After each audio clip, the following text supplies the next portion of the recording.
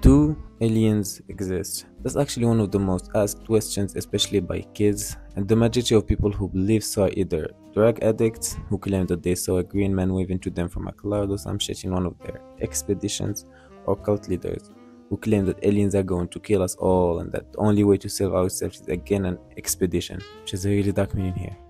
Enrico Fermi, an Italian scientist who clearly fits in one of these two categories, came up with one of the most confusing paradoxes. What I said here is in itself a paradox because paradoxes are meant to be confusing, so how can one be more confusing than the others? I don't know, I'm not a paradoxologist or something. Anyways, the Fermi paradox revolves around one question, which is if the universe is so vast, where is everybody? He said that the universe is huge, like really huge. Our minds can't even imagine the size of our planet, nonetheless imagine the size of the solar system. So if the universe is that big, it's hard to believe that there is no one beside us. I will give my humble opinion on this.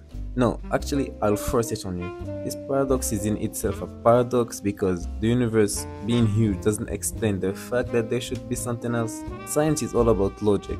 This leads to that. But I think that this paradox doesn't follow this logic. And let me remind you, it's an opinion. And I'm not a scientist or something, so maybe I'm wrong.